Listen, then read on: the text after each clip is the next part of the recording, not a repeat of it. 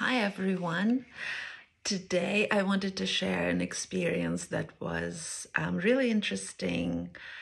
As I was in my yoga class today, at some point, as it frequently happens, my thoughts started invading my being, and it was a kind of scary thoughts and worrisome thoughts.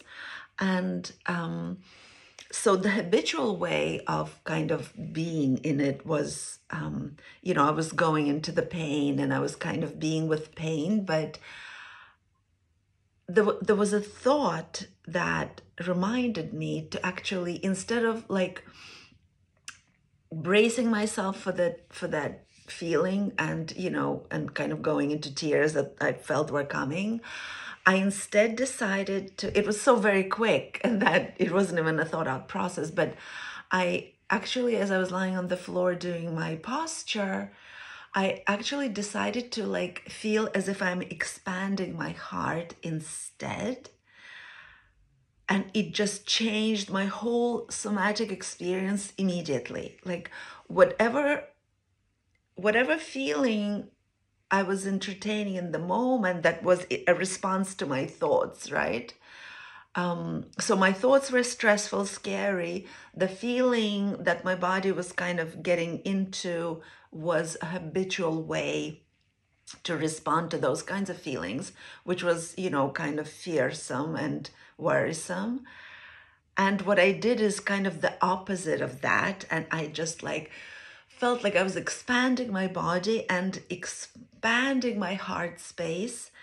And immediately there were no more tears. Like it wasn't even, it was just such an interesting, basically what now I'm trying to, explain and understand it, because, what I experienced in my body was an incredible, it was so quick and obvious and right away.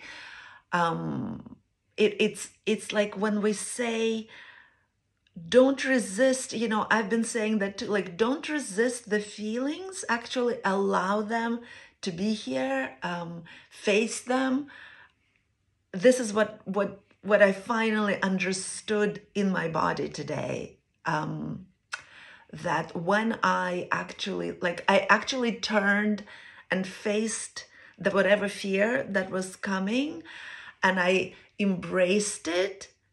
But at the same time, I thought it was going to be so powerful and scary, and like I kind of braced myself, but instead of bracing, my body opened and my heart opened, and immediately it was just a completely different experience. So that was actually super powerful. I love these. I love evidence to all the theory as it's happening in my body, because that to me is the biggest proof of how things work. It's not stuff that we read in a book. It's actually experimenting with all this stuff in our body. And that was just incredibly powerful. It was such a different and such a quick shift in the energetic, emotional state that that it was just like, oh, a wow, immediately, like it changed everything.